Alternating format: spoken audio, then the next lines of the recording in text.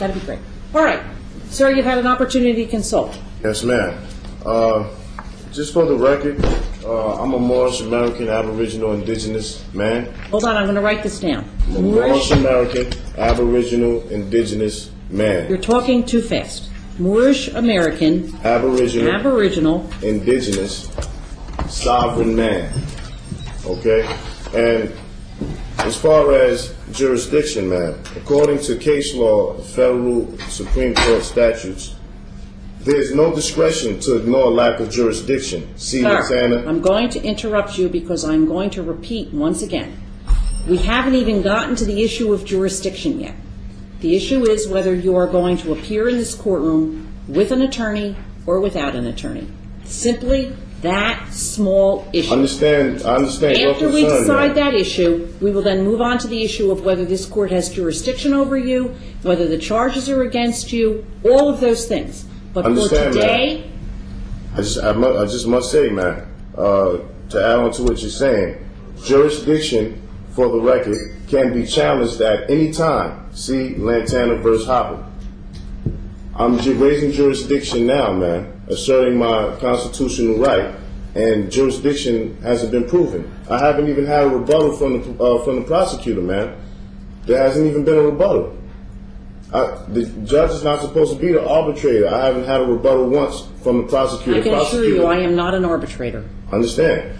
I've sent plenty of documentation asking for the returning of the documentation that the prosecutor office holds in regards to the fact of my identity and it proving that the state has no jurisdiction.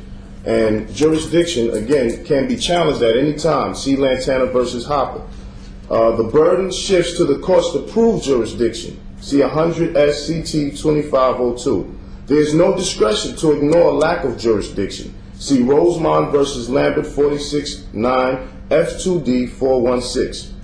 So, with that being said, man, can jurisdiction be proven for the record? I'm here on the threat, duress, and coercion. Because I'm here, I'm not here on my own free will, other than threat, duress, and coercion.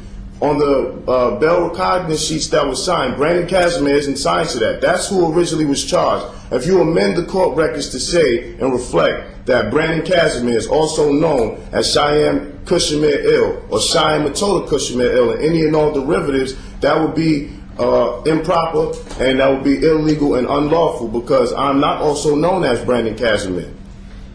The documentation that was given to the officer was given when he asked. I gave him authentic documentation from the state of New Jersey. That was authenticated, authenticated by the state of New Jersey. That officer had no jurisdiction. He asked where I was traveling. I said Timbuktu. This land is indigenously called Timbuktu. I have the right to assert that right according to Article 6 of the treaty. I'm going to interrupt you. There are some people that believe that this is the state of New Jersey. You may not believe that. But there are people that believe that this is the state of New Jersey. Belief is not reason and facts, man. So because the state of New Jersey gives out authentication documentation on West State Street in Trenton, New Jersey, that's why I know the state of New Jersey to exist at. The state of New Jersey is not the soil of the land. So if anyone thinks that the state of New Jersey is the soil of the land, they're sadly mistaken. Well, I think that there are probably some people that believe that you are sadly mistaken. But that is not the issue today. If you wish to address the issues that I have brought before that, no. My issue today is, are you going to appear with a lawyer or are you going to appear without a lawyer? That is the only issue I am addressing today. I am not addressing the issue of jurisdiction.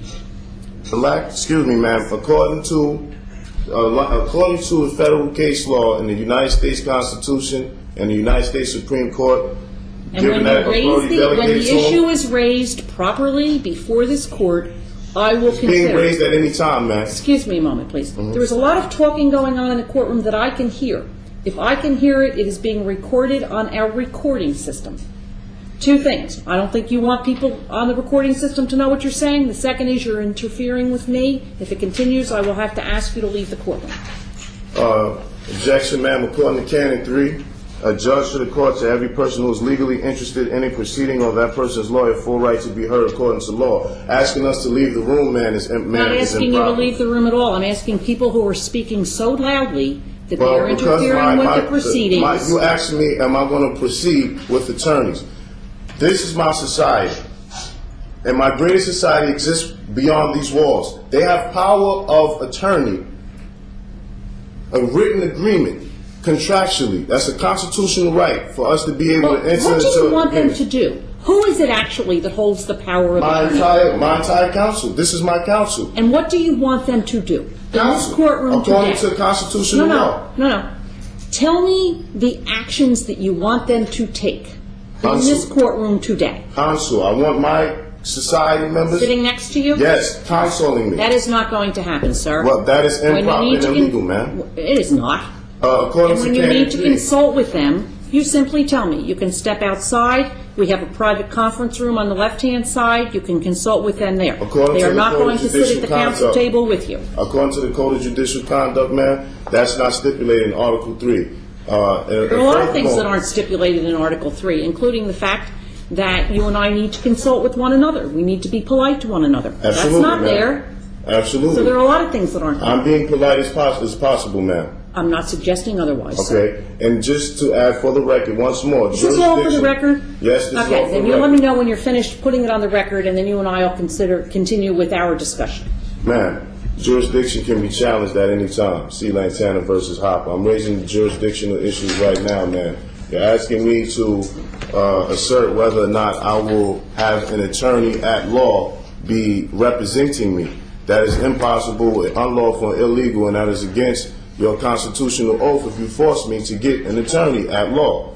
I've already asserted the fact that jurisdiction can be challenged at any time. Courts must prove on record all jurisdiction facts related to the jurisdiction asserted. We can't proceed until jurisdiction is proven. You finished? Yes, ma'am. Okay. The issue we are going to discuss today, and I'm going to repeat this for the last time. I move the court, ma'am, to dismiss this case for lack of jurisdiction. Denied. Jurisdiction can't be challenged at any time, ma'am. Don't repeat yourself 4 times, please. I listen carefully. I write things down.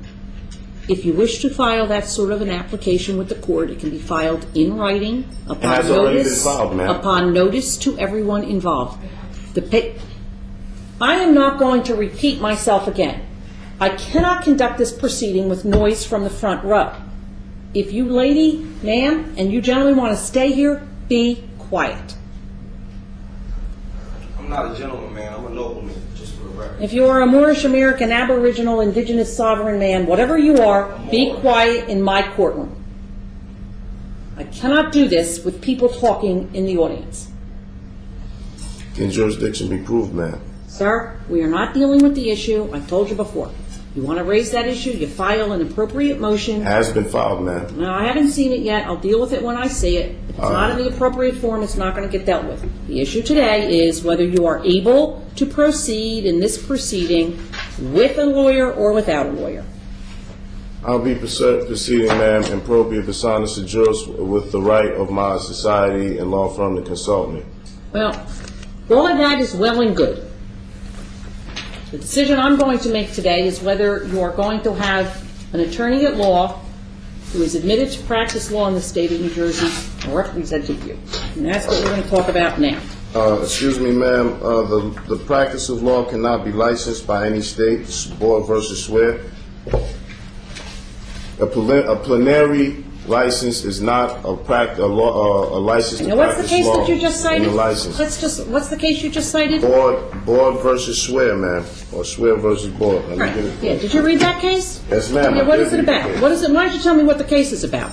I'm not here to get into subject matter, ma'am. I'm simply stating for the record. Sir, you cannot sit at that table and read part of a sentence out of a United States Supreme Court case and tell me that it means that the practice of law cannot be restricted in any way. Ma'am, it can be restricted for those who are U.S. citizens. I'm not a U.S. citizen. I'm a Moorish American, Indigenous, sovereign. I've already stated this for the record. Well, in fact, all that case had to do with whether the state of Georgia could stop someone who was